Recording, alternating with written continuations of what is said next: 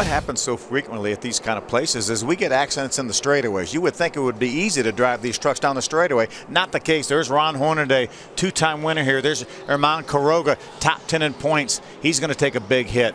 Mason Mingus, who had a good qualifying effort in that 15 truck. There was some side drafting, some bump drafting, and like you said, Phil, it all occurs on the straightaway.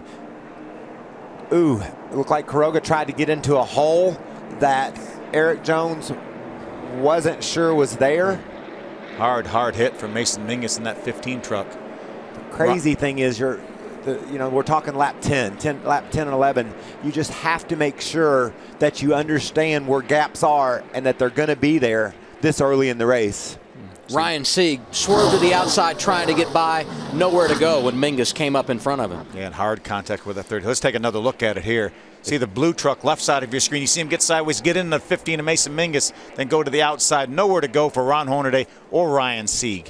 Well, Mason Mingus, a promising start to the weekend with practice and qualifying. Disappointing finish. What happened on the racetrack? Yeah, you know, I don't know. I haven't seen the replay yet, but it's frustrating. These guys at Billy Boat Motorsports have done a great job getting this truck ready, and everybody with Call 811 and ECR engines and Chevy. And, you know, it seems like this weekend the Chevy trucks have dominated, and we were hoping to do that in the race. We were just biding our time, playing it safe. We knew we had a safe truck. I was just going to hold that yellow line the whole time and wait till we had an opening at the end of the race. But, you know, we'll see what happens. But yeah, so it looks like somebody may have got into the 77 and turned them into us. But, you know, it's one of those things. That's what we get for pack racing. You know, it happens every time. You just hope you're not the victim of it. Unfortunately, it was early in the race. You know, I felt like we could have had a good run if we could have made it through the big one. I don't know if that's going to be it or there's going to be another one, but, you know, it's unfortunate when people get that impatient this early in the race. It just tears up a lot of trucks and ends a lot of people's day. Herman Quiroga, first of all, are you okay? And tell us what happened from your perspective on the racetrack. Yeah, I'm okay.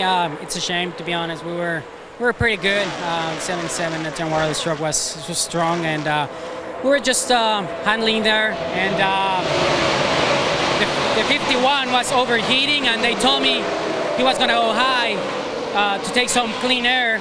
And behind me, they were running 3 wide, so it makes sense for him to move up and then move a little bit back.